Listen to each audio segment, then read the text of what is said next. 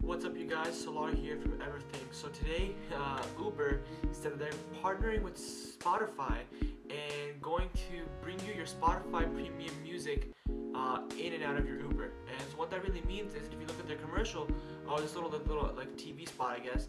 What happens is, if you are listening to your Spotify collection and you happen to be a Spotify premium member, which you have to be to take advantage of the service, what will happen is, when you order your Uber and the Uber arrives and you sit in the Uber, if the driver himself has enabled the feature to support the Spotify and Uber partnership, what could happen is the music you were listening to could actually start playing or already be playing in your Uber when it arrives, which is pretty interesting. I guess it would have to go through some kind of, Bluetooth connection, or possibly even just auxiliary cable plug into the driver's phone, where he's already verifying that the whole Uber transaction goes through.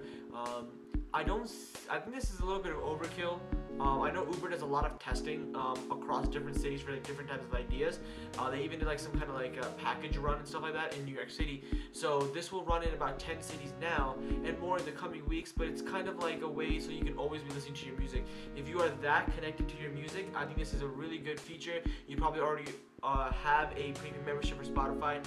If not, I don't think it's something you would join Spotify, their premium membership, just to take advantage of this. I don't listen to music that much, and I wouldn't take advantage of that.